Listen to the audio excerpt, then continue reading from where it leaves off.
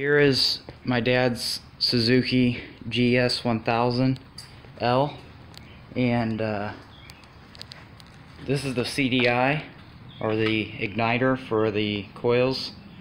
Basically, it's supposed to be feeding power to the coils all the time, and then when it takes it away, it sparks, because that's how a coil works. And this one is not giving power to the middle two cylinders coil, which is this one right here on the right side of where we're looking. So what we're going to do is we're going to hook up, I've got the charger on the battery right now, but we're going to hook it up to this igniter.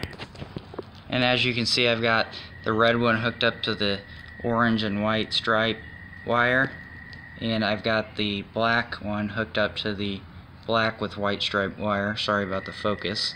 And what I'm going to do is take my new voltmeter here, and then I'm going to put the positive lead on the voltmeter. First, we have it set on a setting that's good for 12 volts. You can see I've got it set on 20, and we're going to stick the positive in the orange and white wire, and then take the negative and stick it in one of the extra leads, and you'll see that one has 10 volts, which is good. But if I stick it, and that's this one, if I stick it in the other one, it has 0 volts.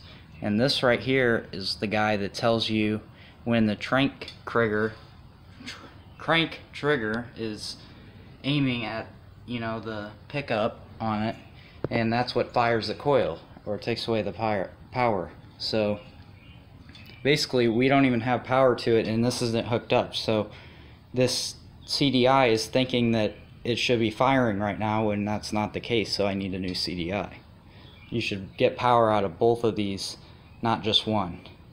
And you can see it kind of seems like it wants to, but then once I get it on there all the way, it goes right back down to 0. So it's a bad CDI.